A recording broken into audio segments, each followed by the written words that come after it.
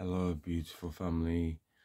It's 5 a.m. on the 22nd of February in the year 2023, and I woke up at 4 o'clock actually. I went to bed about 11 and woke up at 4, and I thought I might as well get up. The Bible says that those that seek the Lord early shall find him, so I just thought, well, I'll read the word of the Lord, and I'd forgotten to do a video asking you, a prayer request video, because me and Steve are going again to Hull today to preach the gospel. So I'm asking you if you would pray for us, please. Please pray for us, because I know those prayers of yours are answered. And that's why we did so well last time in Bradford. Oh, may it be a good day like that again. I probably won't go back to sleep, but I'm all right on 4 or 5 hours sleep. I can manage on that. I'll just read you this from Hosea 14. O Israel, return unto the Lord thy God, for thou hast fallen by thine iniquity. Take with you words, and turn to the Lord. Say unto him,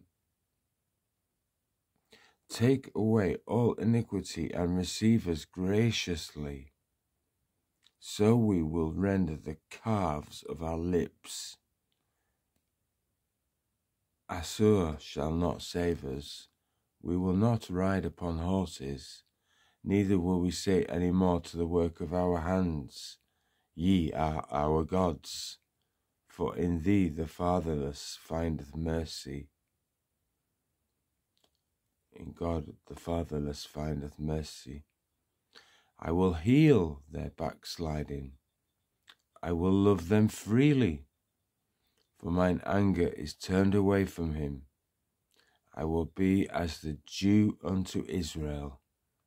He shall grow as the lily, and cast forth his roots as Lebanon.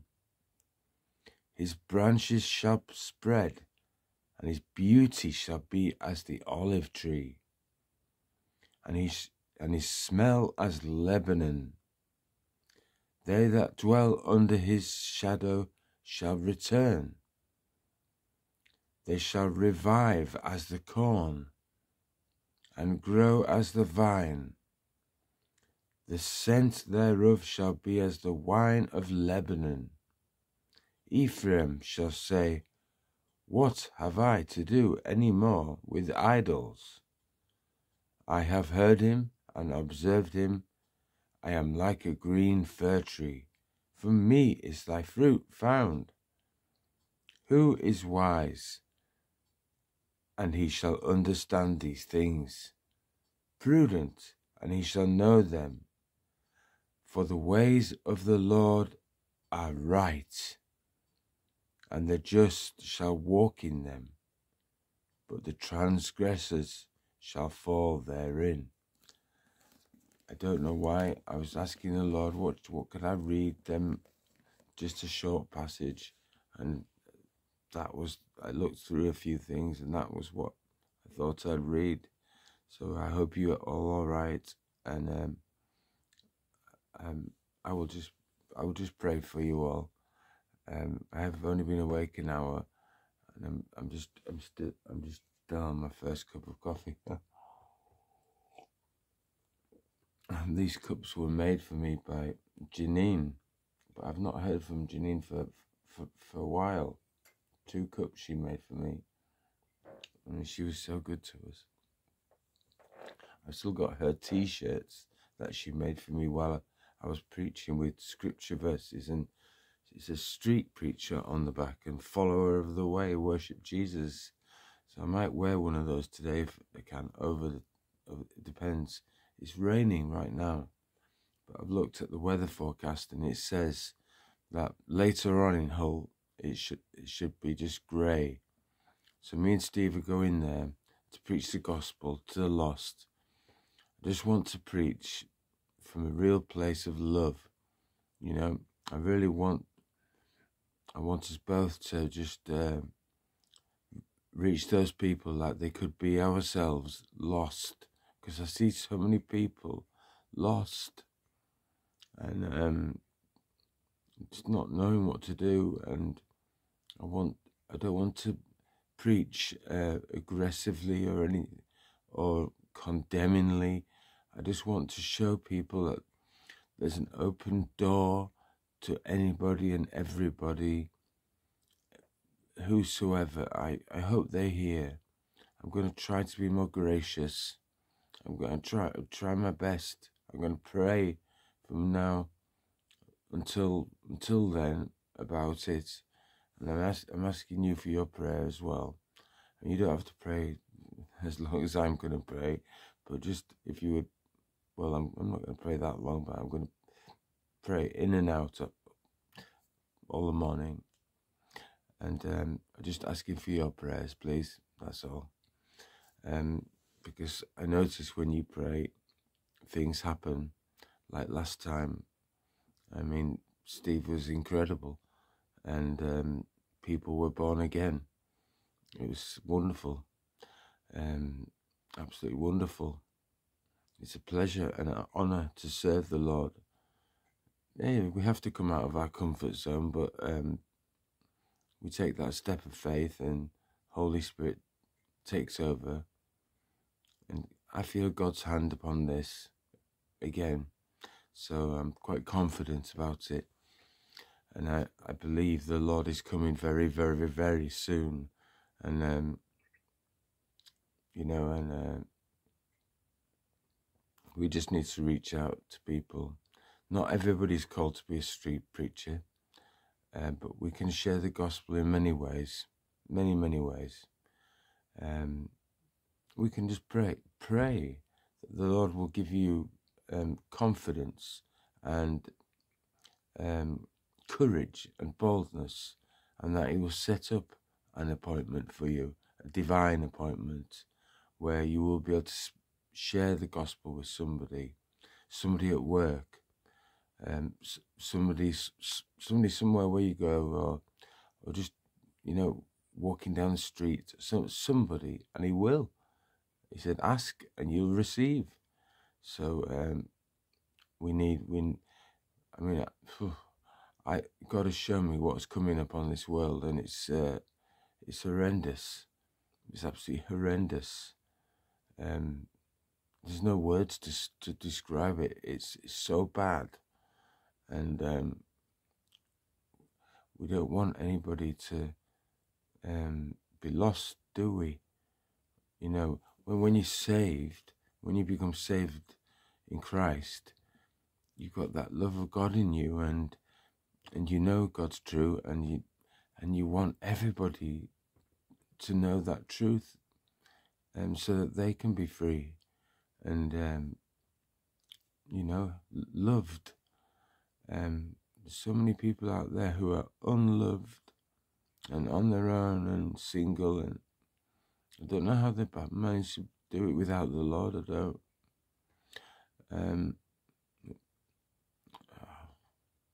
Some of those people I look at, they make me want to cry. They're just walking around and they're bewildered and lost, and they look like they're really struggling. And I hope we reach the hearts of many today. And that's what my heart is to pray for, to reach the hearts of those lost, familyless people with no families and just on their own. Well, whoever, to the drug addicts, to prostitutes, to whoever, to gays, to lesbians, who, doesn't matter. God's looking at the heart. He just wants them to, if they will believe on Him, they will be saved no matter what they're doing. So, if you haven't believed the gospel, it's so simple. We've sinned, like the Bible says, all of us. We all fall short of the glory of God. That's Romans 3:23. And when you're honest enough to accept that, and you know that you've sinned, you're humble enough, and you say, of course, yes, I have sinned, because we've all lied, and we've all, well, I'm not going to list a list of sins. It doesn't matter. But the Bible says the wages of sin is death, but the free gift of God is eternal life through Jesus Christ our Lord, for everyone that believes. Just believe.